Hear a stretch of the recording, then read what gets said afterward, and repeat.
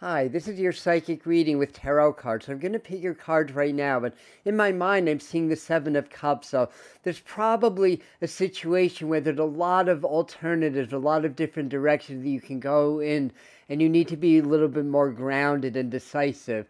So let me see what that might be about. So pick, five or so cards for you. One and oh, they're flying all over the place. All right. Okay. So firstly, we're dealing with a situation where there's been a lack of balance. Basically, there may have been like a separation, either a romantic one or a friendship one, a loss of job, some kind of a loss or setback. Now, this doesn't strike me as something huge and major, just kind of a minor inconvenience, we'll say. And the idea is that you want to establish greater balance in the situation because you're really ready for things to change in your life. Now, the other thing is that you may be putting a lot of energy into something and you need to sort of back up a little bit. As I'm working with these cards, this is likely to connect more with things like money, business, work, finance, and your own sense of security, basically. So you're definitely ready, but the thing is that you've got to be more grounded again and just to kind of let things go a little bit.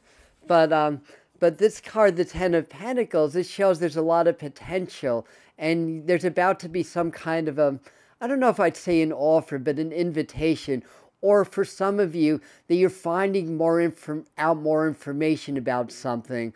The idea is to do some research. If you're looking to maybe enhance a business or start a business or change jobs or even move or something like that, this card is beckoning you to do some research. But some tarot readers call this the Wall Street card.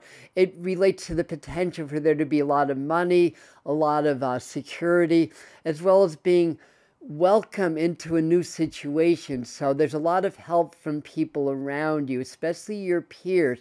So discern like who is with you, who you have in your court versus who's more of an adversary, and maybe cut down a little bit with the friends or divulging too much information for anybody that seems a little bit sketchy. Because with the Judgment card reverse, again, need to be more grounded.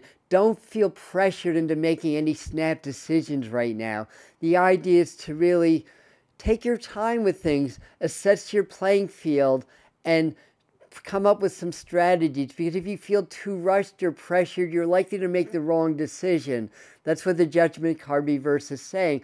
But it's also a card of awakening. So if you're able to just maybe you let go of things for a minute and not focus so much on, I need this to happen, or I need more money, or I need this job, or whatever, but rather be grateful for what you do have. You kind of diffuse that want and need energy, and it opens up your fields to attract more, to be grateful for, basically, to attract more security. So, yeah, working a little bit with energy, with law of attraction, and with prayer is really going to help out in this situation. So again, to reiterate this, try to let go. Know that Spirit, God, Source has your back. The one that created you is taking care of you always. Even if there's been temporarily some stress, the world's in a lot of stress, if it's been a temporary pullback, if finances have been a little bit slow, or people have been, whatever the case may be, you're on the right track. You just can't feel pressured. You just have to